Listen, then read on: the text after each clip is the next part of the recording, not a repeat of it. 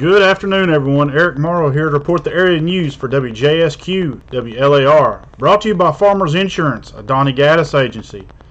Well, the vice mayor of a Tennessee city and two others have been charged in an alleged food stamp fraud conspiracy.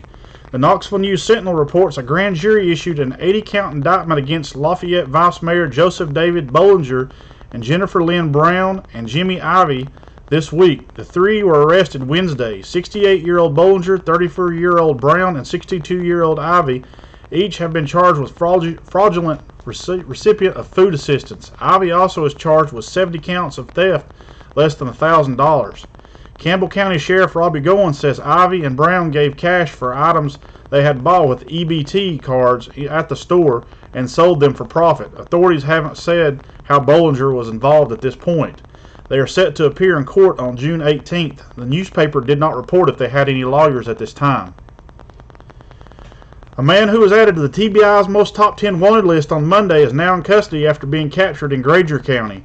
Peters was wanted by the Bean Station Police Department and Tennessee Bureau of Investigation to face charges of first-degree murder in connection to a homicide that occurred on June 2nd in Granger County. Tuesday evening, officers with the Bean Station Police Department located Peters hiding inside a relative's home at Ned Clark Road.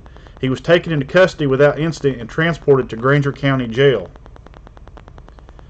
A district attorney's office in Tennessee says it won't seek the death penalty for a man accused of fatally shooting a woman, wounding 6 people at a Tennessee church in September.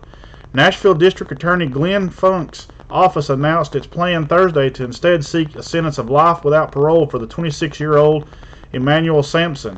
He faces 43 count indictment in the Burnett Chapel Church of Christ shooting in Nashville, including first-degree murder, attempted murder, and felony civil rights intimidation charges.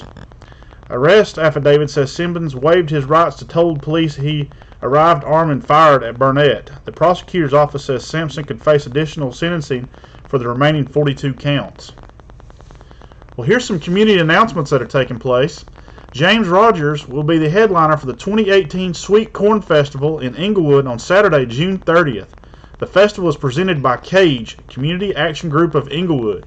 Admission is free. There will be a 5K run/walk, artisan and craft vendors, food, bounce houses, and an antique tractor show with much more, including community-wide church service at 6 p.m. Sunday, July 1st at the Englewood Church of God.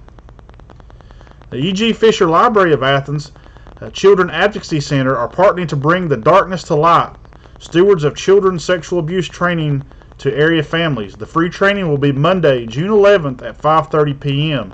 You can call 745-7782 to register for that training.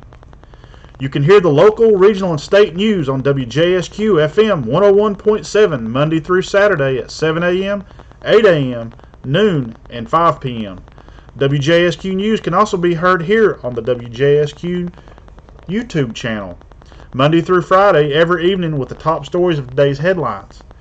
You can see, if you see news happening or you just want to let us know about a community event that's taking place, you can reach us by the following email address. That's news, NEWS, at WJSQWLAR.com. This is Eric Morrow reporting the evening news. You all have a great evening.